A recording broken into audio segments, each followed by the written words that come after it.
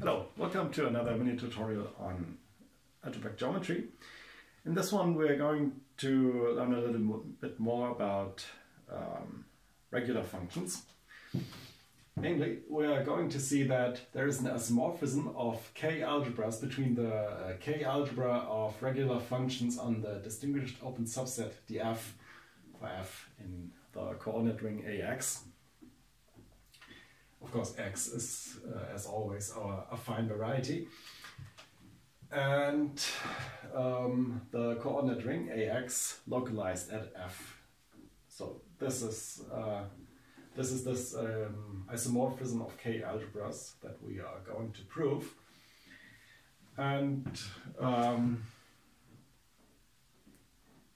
we're going to call eta this map here from AX localized at F to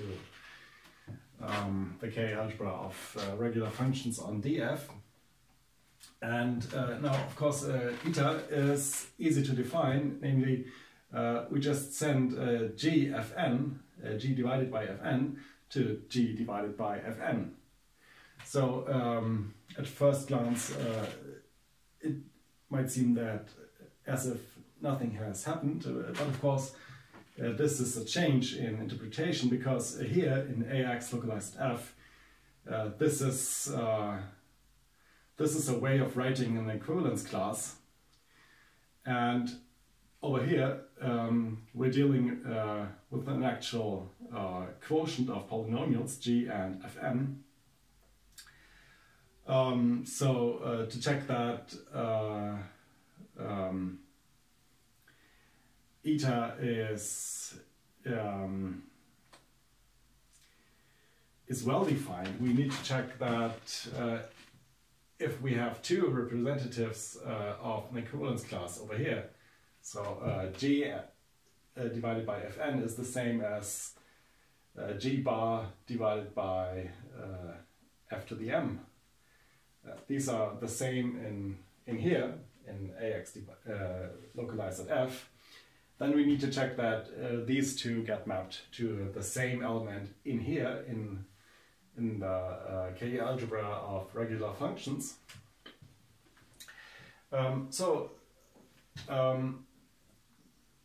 Remember what it means for two representatives,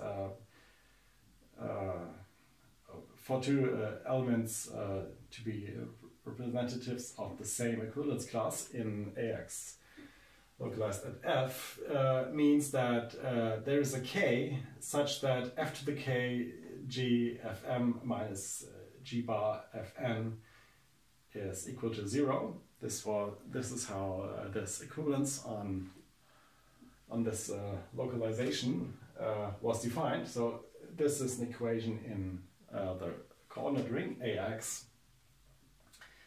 But of course this is unequal to 0, so this implies that g divided by fn is the same as g bar divided by fn in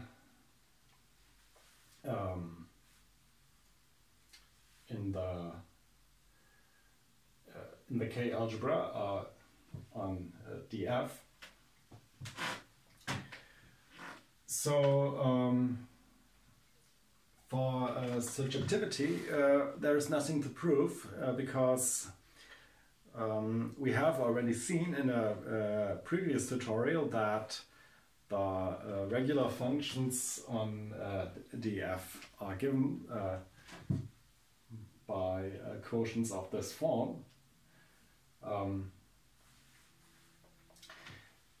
But we also need to check that eta is injective.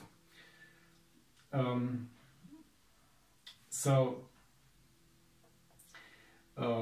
let's assume that g divided by fn is equal to 0 on df. Then we must have that that G is equal to 0 on df, because df is defined to be the set where f doesn't vanish. But now using the identity theorem for regular functions, we can conclude that fg is equal to 0 on all of x. But this means that we can write fg, so we can write fg in this form here, which is the form we need for our localization. So we can write f times g times 1 minus 0 times fn, and this is equal to 0 in ax. This is just this one here, just this result here.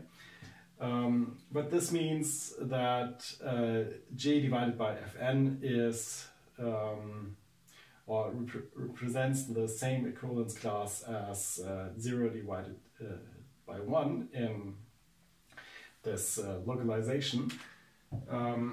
So what this shows is that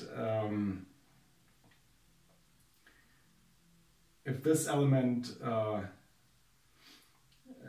gfn gets mapped to 0, then